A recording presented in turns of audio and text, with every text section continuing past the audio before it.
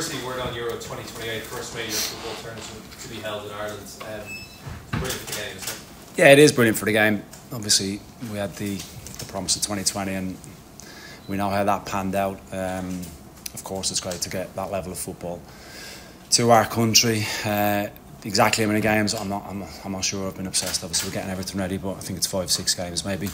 So it'll be brilliant to bring that level of competition to our shores. Yeah, brilliant. And then promises off the back of that around the investment of grassroots funding, which we all know is very much needed. That's my next question to you about that. The follow-on from that, is that something that really needs to be, I suppose, looked at and pushed on as much as possible in this country, that there is just very, very little beyond what should be in Ireland for this huge game? Yeah, we know what's been here in this building, and I've been in both sides of it. What was before, old ways, old habits, and where that left us. And I think what's gone on in the last few years is consistent steps in the right direction, but we need help. Obviously, we can't generate that type of funding that's needed around grassroots. League of Ireland, as we know, the constant debates, the constant need to invest to develop our young players, because again, we all know the implications of Brexit, how that's left us. You know, we have to develop our own players, we have to take responsibility, and that will obviously come in due course, but the assistance from government, grants, UEFA, FIFA, etc. is very much needed for the ongoing success and development of our young players, which we're all very, very passionate about. Just talk about on the pitch now for a few minutes. Kind of some of the results. We look at the Greece game, obviously Greece coming up, and the Netherlands and France. Among the management staff, is there an oversensing, I suppose, of the feeling, you could say, one of frustration? Really? Definite frustration, disappointment. Obviously, you can't steer away from where you are in the group. You can't bury your head in the sand. The reality is we are where we are. I think you have to analyse the performances, which we're certainly big on. Individual performance, the team performance, the preparations for each camp and in camp, and look to constantly improve. I think when you look at performances against some of the big teams, so France at home, I think we'd all agree that it was very, very good. Holland first half in particular, was really, really impressed with how we pressed our out possession strategy. Possibly could have been a little bit more clinical, because 1-1 at half time wasn't a fair scorelines, but that's where we were.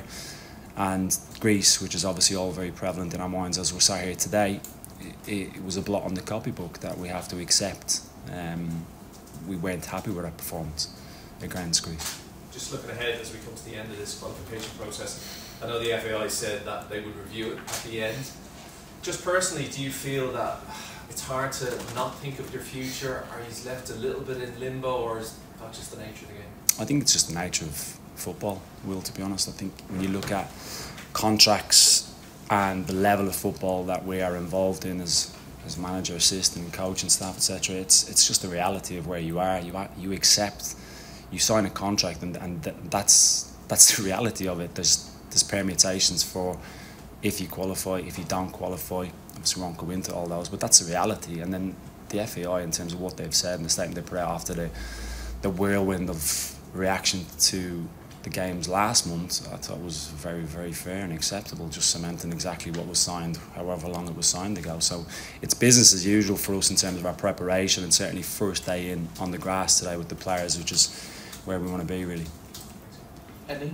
Just one on the general sort of state of the game here in the country, and when you look at the rugby team at the moment and the players who are all played our club rugby here in Ireland, that has to really help in the development of the game. I'm sure it does. Is it an impossible scenario in just the way European football is, that can happen here in Ireland, or would it even envisage a scene where we could get like an Irish chunk of the squad playing at home, considering the youth teams are starting to go that way to a certain extent? I think it's probably hard to copy and paste, but I think there's elements of it we can definitely learn from, study. I've spent time with the IRFU for my own personal development, and what they've done in terms of development with the provinces, the schools, is obviously very impressive.